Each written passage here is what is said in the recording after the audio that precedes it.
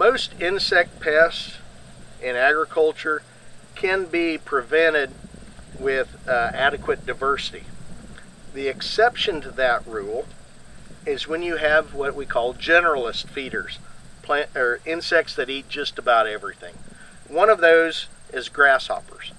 So no matter how much diversity you get, grasshoppers always seem to be a problem because they eat everything. Doesn't matter what you plant out there, they're probably going to eat on it. So a method of controlling grasshoppers is pretty important, and the problem with just going out and indiscriminately spraying for grasshoppers with a broad spectrum insecticide is that you also kill all the beneficial insects.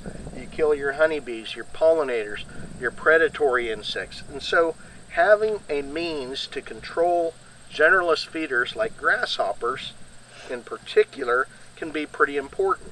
And what I have here, this is a dead grasshopper that was killed by the disease Nosema locusta. It's a protozoan parasite that naturally occurring and can kill grasshoppers. It's turns them this caramel brown color. They usually climb up a stem and die attached to the top of the stem. And so one way of controlling grasshoppers is to purposely spread spores of this disease. And we have the ability to put those spores into a feed stuff that grasshoppers really like to eat, like wheat bran, and then spread that infected bran. And after the grasshoppers eat it, in about 3 or 4 weeks, they die of the protozoan parasite.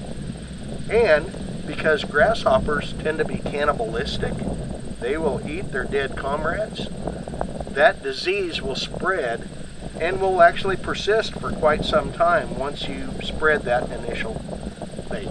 And so I just thought I'd point out this caramel colored grasshopper that's dead at the top of one of these stems. That's what killed it. And this is our key to controlling grasshoppers without spraying a broad spectrum insecticide. This parasite only affects grasshoppers and crickets, so it's very, very safe to use. Has very few off-target effects, if any. It's a way of just taking out your pest and leaving all your good insects alone.